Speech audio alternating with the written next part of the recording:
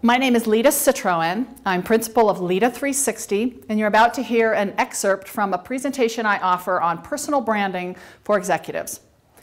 Have you ever overheard a conversation where people were describing someone in an unflattering way and then realized they were talking about you? Well, the truth is perception is reality, and it impacts how others see you and the value they assign to you. Personal branding is the process of owning your reputation and managing what others believe to be true about you based on how you make them feel.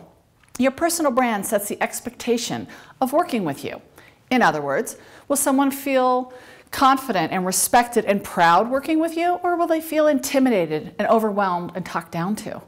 Perception is everything because we learn through logic, but we act on emotion.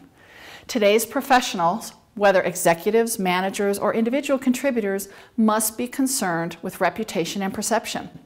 If you're not controlling how you're perceived, who is? Think of it this way. If all things look the same and are considered equal, we compete as a commodity, and commodities compete on price. Competing on price is never desirable since it assigns our value to the lowest common denominator. However, if we promote that which makes us unique, and our audience values that uniqueness, we have a competitive advantage. In our work together, we will walk through the personal branding process, understanding the difference between a current and a desired brand, gathering and analyzing perception-based feedback, and designing a personal brand that is authentic, unique, and compelling.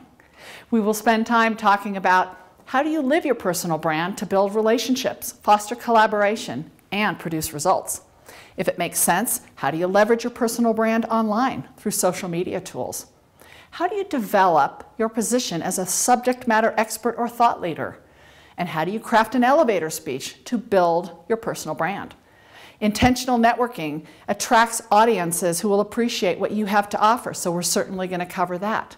The goal of personal branding is to be recognized and rewarded for what you bring to the table and manage how others see you.